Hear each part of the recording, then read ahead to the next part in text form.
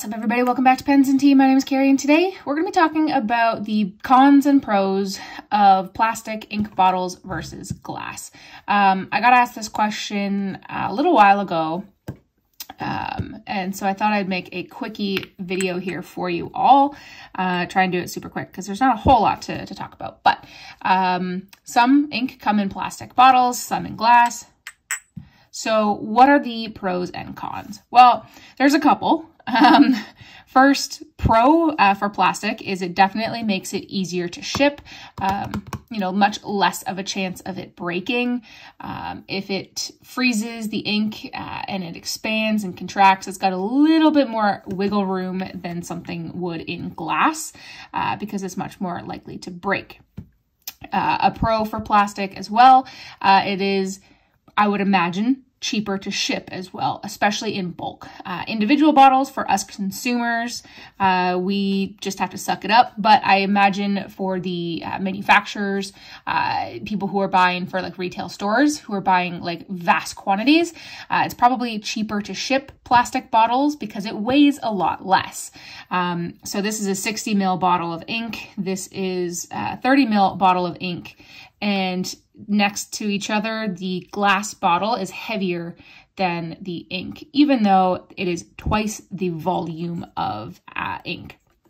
So it's certainly less weight. And I mean, this is 50 ml and it is significantly heavier because of that solid glass at the bottom. And of course, there are varying shapes and sizes, and I won't get into that because ultimately that doesn't matter. We're just talking about the material. But typically in the plastic world that I have seen, they've been very tall like this, whereas glass ranges like crazy. So I don't know if that's done on purpose or if it's just easier to manufacture tall bottles, like tall skinny bottles, that are plastic versus glass. But who knows? That's neither here nor there. But I will say tall, skinnier bottles are a little bit easier to fill from, especially if they have a larger opening.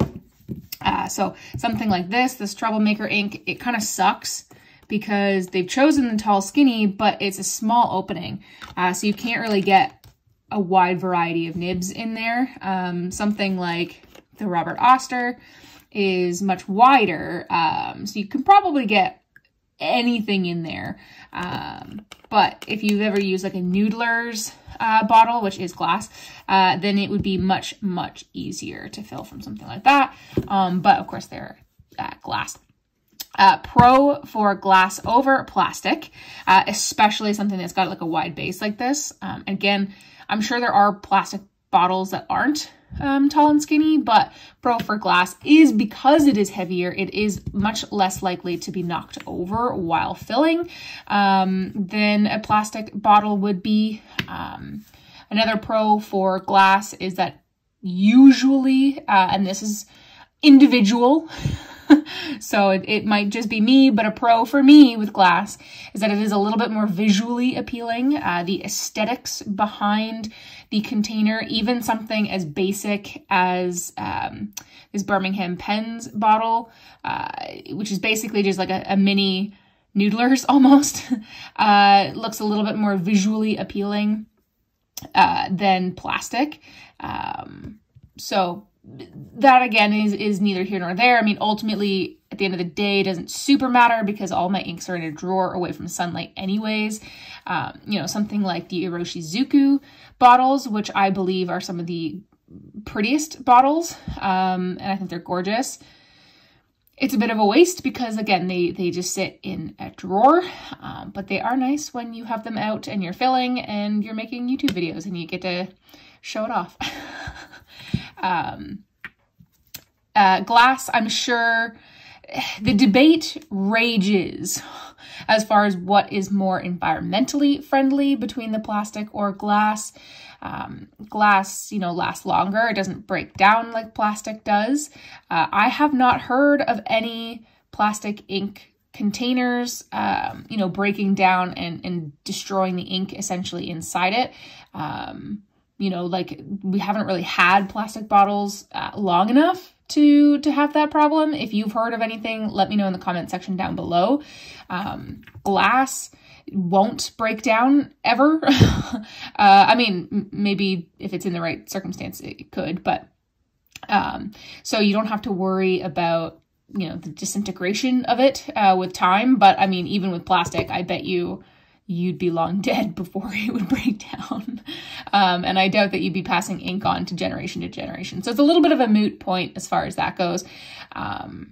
But, you know, you could melt glass and make new bottles. Theoretically, you could with plastic, but I know you can only do it so many times. So I'm not super, like, I haven't researched the benefit of plastic versus glass. So I know there is that debate, with people on both sides of the coin saying that glass is more environmentally friendly, that plastic is more environmentally friendly. At that point, you just have to do your own research and see what side of the fence you sit on. But where I'm sitting at is like, you know, if I'm going to buy an ink, it doesn't really matter whether it's plastic or glass, because ink is going to last me forever and I'm probably going to have it for a very long time. So that to me doesn't really play a factor, but I know it could for some. So definitely do your own research if that is your sole deciding choice between the two. But that's really the only pros and cons of them that I can think of. You know, the rest of the potential pros and cons go more into build style, which isn't really fair because it's no longer about the actual material, and instead about the design that the company chose to do. Yeah, so like we can't really get into that. So, because otherwise I'd have to nail something like this where it's glass, but it's like one of the worst design bottles ever. So, you know, I would put that into like a crappy kind of territory, but you know, you can't get into the design of the bottle when you're just talking about sheer material. So that's sort of neither here nor there in my opinion. So it's possible that there are more pros and cons that I have not even thought of, which is why I decided to make this video, because I'd be very interested to take a look in the comment section down below. What are your pros and cons for glass versus plastic? Do you think it's worth discussing as far as like, you know, a fountain pen community goes? Or do you not? I don't know. Let me know in the comment section down below. Guys, I appreciate you watching. If you thought it was interesting, hit that like button. If you liked it but haven't done so already, do hit the subscribe. New videos come out every Monday and Friday, and the occasional Q&A on Tuesday. Guys, if you're still watching 8 minutes in, I appreciate you very, very much. And as always, I'll see you next time. Bye.